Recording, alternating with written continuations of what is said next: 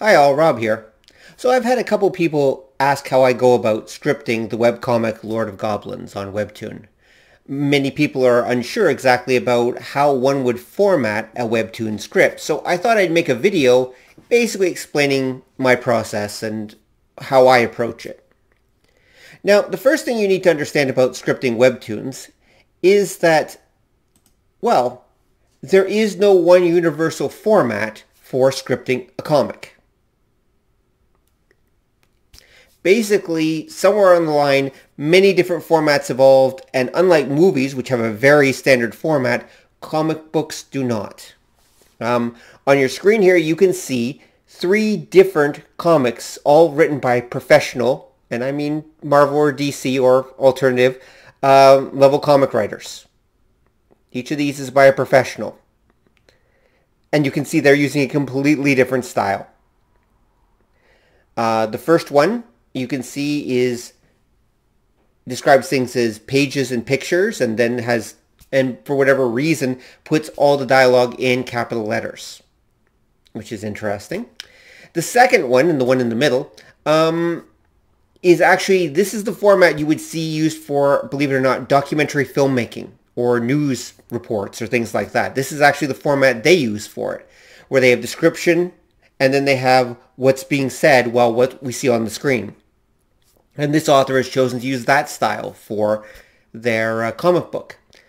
On the other hand, we've got, well, on the right there, we've got this one with, which again, pages, and okay, the numbers are presumably are panel numbers, and it describes what's in the panel, and that's fine. But we've got these like EXT, city, late, day, EXT, street, same. Those are movie notations. If you look at the screenplay, you'll see those are scene mark notations to basically tell us whether internal or external, that's short for external of course, that's where the scene takes place, inside or outside, where does it take place, and when does it take place. So you can see here that people are using many different formats. And when I first set about working on Lord of Goblins, I had to think about, well, what format am I going to use? And the answer is basically none of these. One that's similar to all of them, I took elements from all of them, but I used none of them. First and foremost, I should say that I use a program called Scrivener. And that program is a book writing, or it's actually can be used for many different things, including plays or novels or comic books. It comes with a comic book format built in that would produce a comic that looks something, I guess, kind of like the one on the right. If you started adding external, internal, and all that, you would get something somewhat similar to the one on the right. And I thought that was the best way to go. But I don't use the internal, external things, as you're going to see. The other challenge that I ran into is that a traditional comic book is meant for a page like this one, right? And so we've got, starts up here on the top left, works out, and goes through here. You can see it very clearly. This is a standard comic book page, all right? But the thing is, webtoons are not done on the comic page. A webtoon looks like this. This is Ghost King, one that I do not work on, but which seems like a pretty good webtoon. And I thought it was a good visual description of what's going on with a webtoon. So webtoons are infinite, as in, I'm not kidding, they're literally infinite scroll. The idea is they're designed for mobile reading, where the reader is basically just constantly scrolling up. And that makes sense because they're meant for mobile devices, and that's what the Koreans pioneered them for. Totally makes sense. The problem you run into with webtoons, though, and their infinite scroll approach, is that, you see where it says here, Moon Patrol Squad? Okay, and we got an image, we got the Moon Patrol Squad was created to prevent, investigate, and quash crime for the sake of protecting the lives or property of the citizens of Murim. Okay, and then we got more information here, another picture, and more information, etc. Well, here's the thing, right? This is not panel-based. You can get objects like this Moon Patrol Squad thing that are technically not part of that panel. That image and that piece of information are separate from each other. So organizing things based on panels doesn't really work well for webcomics. or webtoons specifically. Webcomics can come in many forms, but the webtoon style. So what I ended up doing is developing a system where I itemize things by item, not by image.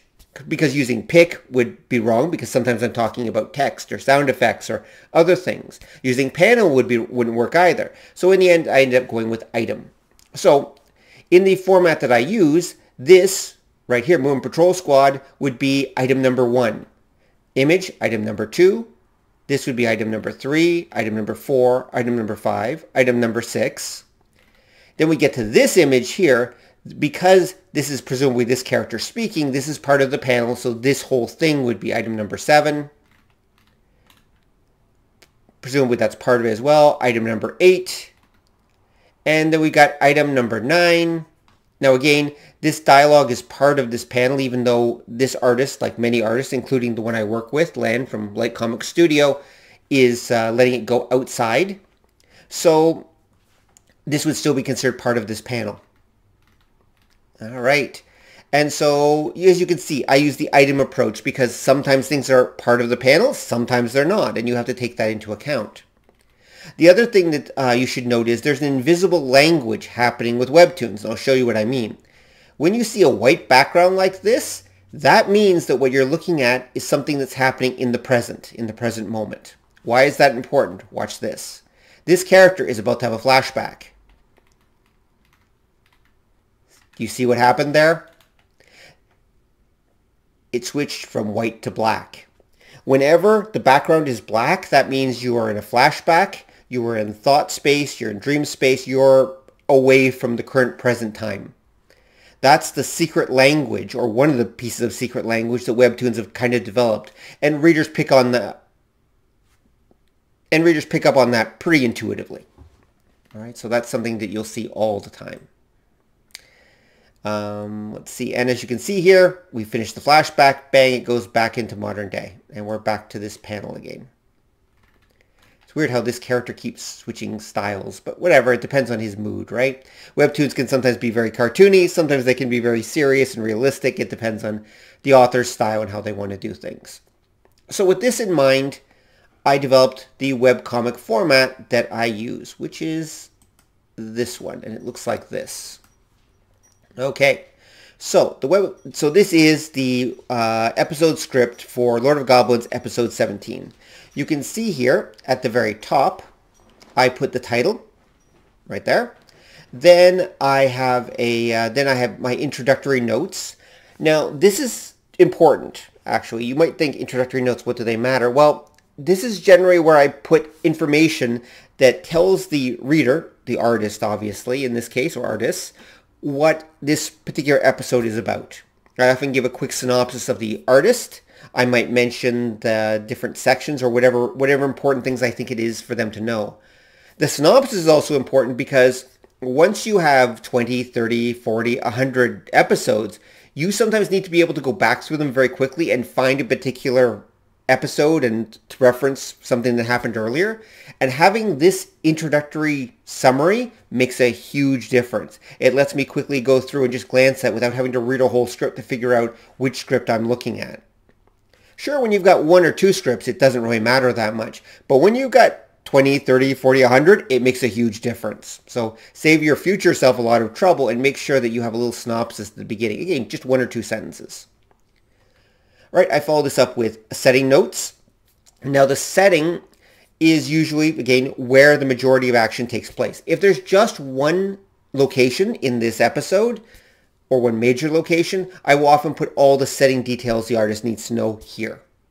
If there are multiple scenes set in multiple settings, then I will give a rough idea of what's happening in this one.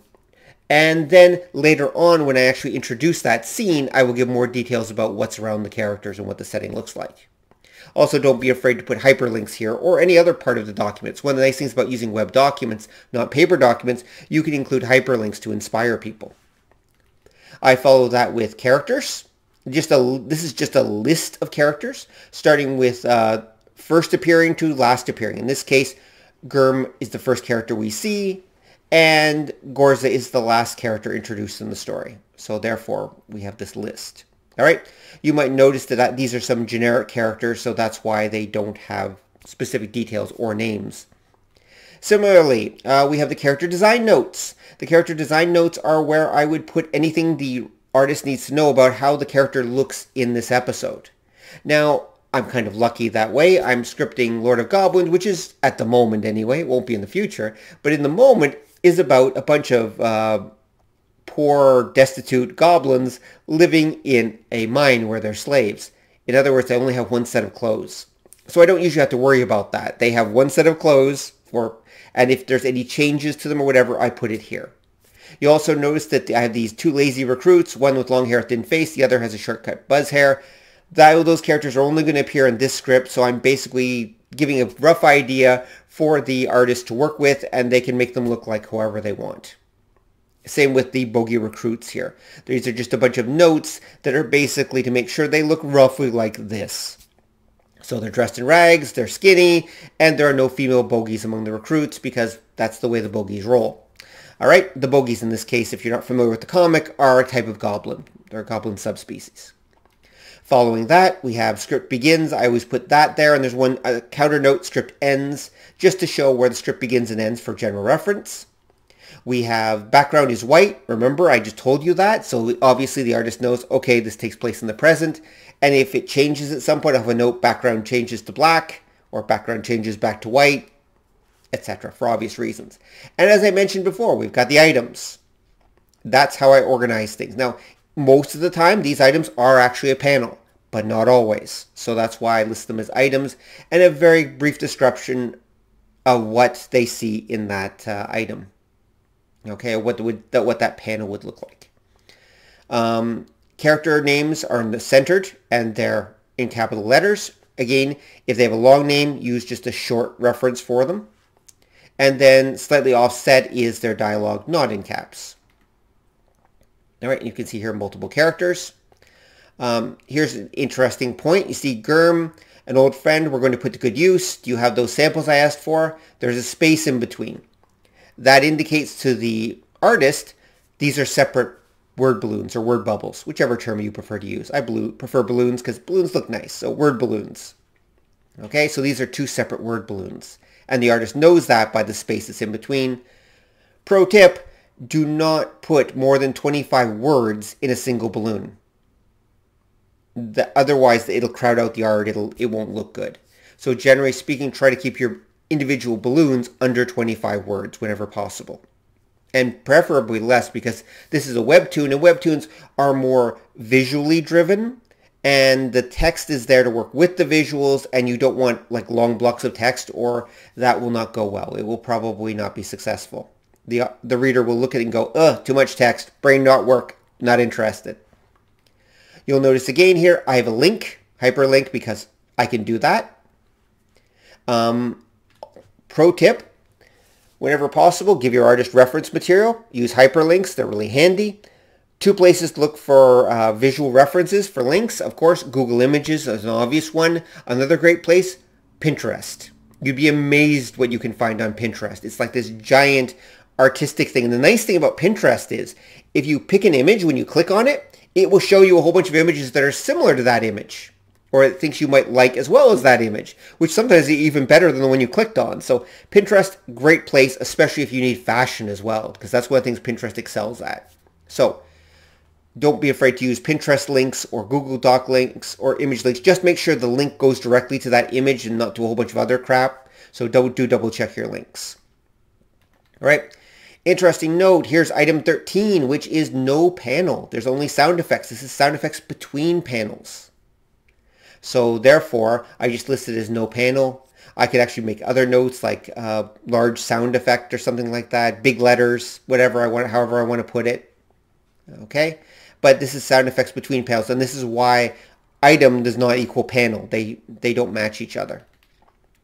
One more thing I want to note, you can also use parentheses. So Germ, for example, thinking. So this will be a thought bubble, or however the artist chooses to do it. Even a bogey child can use a sling to hunt food. This is a game changer. Scene transition of a few black lines.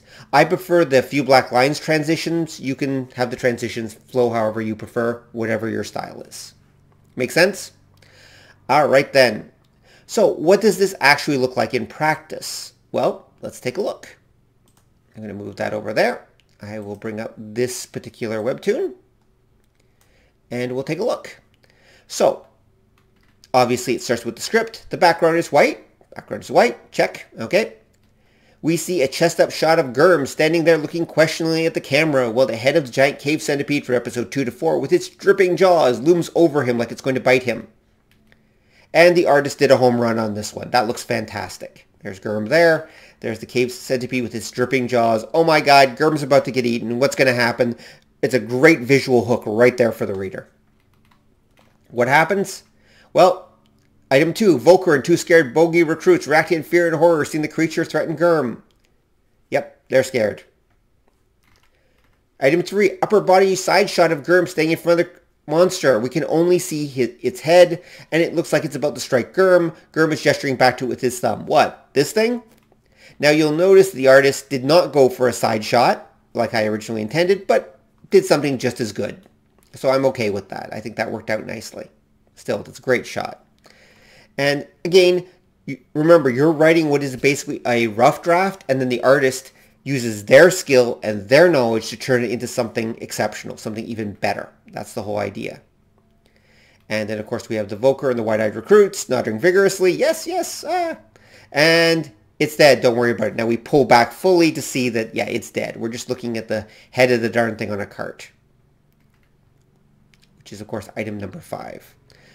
One interesting note, it's dead, don't worry about it. Where should we put it, sir? Appears here. But you'll notice there's another line here that the artist didn't include. They shifted it down to over here. So that now he's pointing, put it over there. And Volker approaches Gurm nervously. Sir, what is it? It's an old friend we're going to put to good use. And like I said, separate word bubbles. And so that's how that works. And then now, okay, we've got those samples, not bad, good weight and shape to them. Looks like an almond, which of course these are almond shaped with a little style. One interesting note, one of the things I love about webtoons is their ability to have flexible panel sizes and styles. Because take a look at this, for example, where the artist did this, beautiful 3D panel and then followed it up with this side shot showing action and it being released. And there's that thunk that I showed you earlier, right here, panel, no sound effects, thunk. This is what the artist did with it. They decided to create text effects and really emphasize it in between. And then we get to the thing the bullet embedded in the armor. What do you think, sir?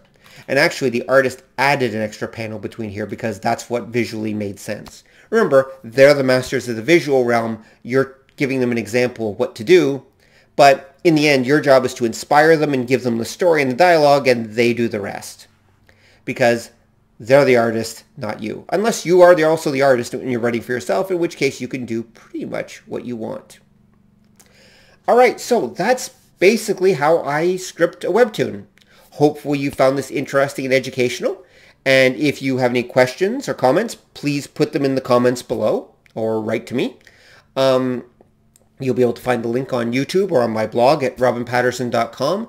Also, I will make a template based on my script writing style available for you to use if you want. Now, as I said, I use Scrivener, and I'm using the built-in script writing template, which I've modified a tiny bit in Scrivener myself. But you could use any program you want, even Notepad, Word, whatever. And you can also script it in whatever style will work for you and your artist. Always remember that. So I hope you found this interesting. Thanks for watching. Bye.